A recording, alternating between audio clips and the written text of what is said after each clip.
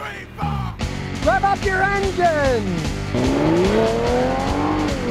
Jabram says, when checking out a used car, how can you tell if a junkyard engine or transmission has been installed and whether it's good? That's a real stinker, because if you ever buy a junkyard engine or transmission, you're pretty much just taking pot luck. You know, you're rolling a dice and hoping Snake Eyes doesn't show up for you. What they generally do in junkyards is, as soon as they get a vehicle in, they pull the engine and transmission, they stick it inside in a warehouse so the rain doesn't rot them, and so you don't know how many miles it's really got on it.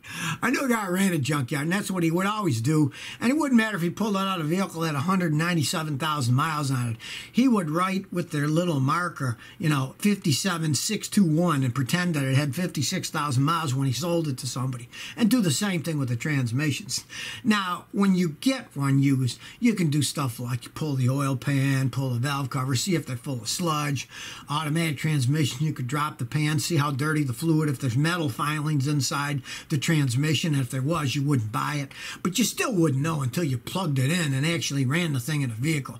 It's just a gamble, and you got no way of telling, if you're buying a used vehicle that has used parts on it, what shape they were in unless you physically take them apart. And I wouldn't go that far. I mean, if you're buying a used car and a guy says, oh, we got a used engine and transmission in it, you don't pay much money for it, because that meant he was so cheap he didn't want to fix it right. He just wanted to put a junker used engine or transmission in it. So I wouldn't assume the car was taken very good care of in the first place. I wouldn't even buy it. Well, you know, it would only be a matter of time, and it wasn't very much time, until they made an insane Ford Mach-E electric car. This particular one has 7 motors and 1,400 horsepower.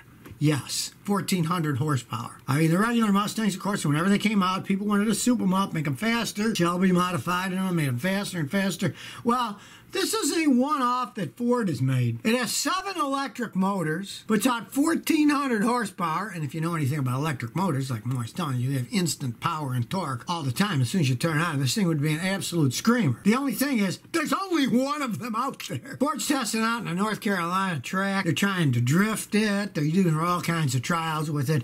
They're actually using it as an experimental vehicle to see how far they can make things go. They're trying out drifting, high-speed racing, and interestingly, they're using these electric motors that are called pancake motors. They're like a pancake, only instead of sitting flat like a pancake, they're sitting vertical. They're not horizontal, they're vertical. So they can stack these things together to get as much power as they want, whatever area they want to stick them into. Kind of like the way they stack electric batteries in some of the more modern cars. They make batteries so they're stackable. So if you want a certain range, you have a certain amount of them. You want a bigger range, you just stack more on top of each other. Each motor puts out 214 horsepower. So when you put a whole bunch of them together, you get a lot of horsepower. They're using 7 of them in this thing. Now, it is a one-off, but it was only a matter of time that they're going to try to turn the Mustang Mach-E, which is actually an SUV, into more of a Mustang for dragging and racing around. Who knows? If they got popular, maybe they'll make a certain amount of them for people. There's plenty of guys out there that want a 1,400 horsepower car. I mean, look at the guys that make hypercars. Some of them make 10, 15, 8 of them a year or something. So if they wanted to, I suppose they could sell these to the public. And I know there's going to be somebody out there who wants to buy one now that they've heard about it. Check this out. You think that's a Ford F-150 Raptor? Well, no. It's called the Big General by a company called Photon. And guess what? It's a Chinese car brand. What do they say? Imitation is the sincerest form of flattery. Well, they must be flattering Ford by making pretty much a look-alike copy of the F-150 Raptor. As you can see, it looks just like one, only instead of Ford, it says Photon. Now, unfortunately, this only looks like a Raptor. It certainly can't perform. It's nothing like a Ford Raptor with all that power and stuff. Photon Big General is powered either by a 2-liter turbocharged gasoline engine or a 2.5-liter turbocharged diesel engine, and it has an 8-speed manual transmission only. This thing is not going to be like the real Ford Raptors, racy, zippy, screaming around. It looks like one, but it would be an absolute turd compared to it.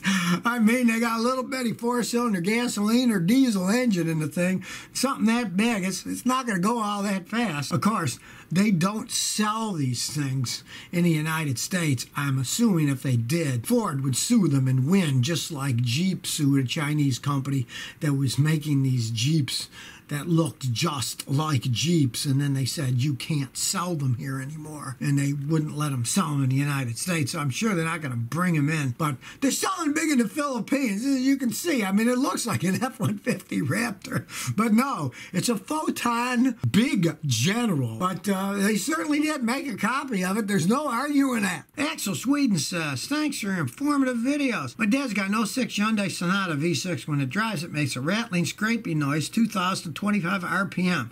Comes from under the hood. If I rev it or let go of the throttle, the noise goes away. There's no sound at all when revving the engine in neutral. It makes me think it has to do with the transmission. What's your take on it? Well, my first take is it's an '06 Hyundai Sonata. This is why I tell people not to buy Korean cars, because they can be okay for a while. When they get old like that, and it's a 14-year-old V6, the engines tend to wear out, and the transmissions. Now, in your case, you want to pray that it's like a CV joint on the drive shaft that's doing it. Have that checked, because if it isn't, odds are it is the transmission, and you would have to have it rebuilt, and it would cost many, many, many thousands of dollars to do it. When I pinpoint those things, I use my machine that's called a chassis ear. You can get them on eBay used. You can buy new ones for $150 or so. They come with a bunch of transmitters, 4 of them, and you clamp them on different parts of the car, and then you wear headphones, and you can go 1, 2, 3, 4 with a little receiver to click to listen to that particular one. And if you find the ones you put on the transmission is where the loud noise is coming from, you know it's inside the transmission. And then basically with that clunker, I'd sell it fast. I wouldn't put any money into it. It's not worth putting thousands and thousands rebuilding the transmission on one of those things. And 7, a joker says, Scotty, my 2011 Ford Explorer misfires when I accelerate. It hesitates. What should I do? So many things can make a car misfire. You always start with the basics. Spark plugs. Check the ignition coils. Change the fuel filter. If the fuel filter is clogged, you won't get enough fuel. And when it doesn't get enough fuel, it'll misfire because there's not enough fuel. And when it fires, it doesn't fire correctly. Then pray. I know those Explorers. It's not a worn out timing chain. When the timing chains wear out, they misfire like mad. And that's relatively easy to check. You can have any guy hook up a scan tool, look at the ignition timing, and if it's bouncing all over the place, you know that the timing chain's worn, and that makes the timing bounce all over the place, and you got to rebuild the engine. So pray it's an easy thing and not an expensive engine thing, because I mean it's 10 years old, and if it's got a lot of mileage, it can often be the timing chains are worn out, and you really got to rebuild the whole engine for that. Grizzly Goat said, Scotty, watch one of your videos that say KW engine flush can help fix noisy lifters. I got a 99 Mercedes ML430, 202,000 miles, noisy lifters. Might cause misfire. Should I use the flush? Well, go ahead and try. Follow directions on the can to the T. Change the engine oil and filter, and pray. Because with that kind of mileage, odds are those lifters are just flat worn out. And when the lifters are worn, a lot of times the cams drive them. The cams are also worn. It would cost a fortune to rebuild that engine, but give it a try, you know? And if it works, you know what my advice would be? Sell the car as fast as you can. It might not last long. If you don't want noise, you get an old Mercedes like that with a noisy engine, you're talking big, big money repairs. And I mean, if it's just a toy, if it does quiet it down, if I were you, I'd sell that thing as fast as I can. Because I had a customer do that years ago, and he did it and thought, oh great, it's gone. The noise is gone. About 2 months later, the noise came right back. So if it helps it, sell it quick.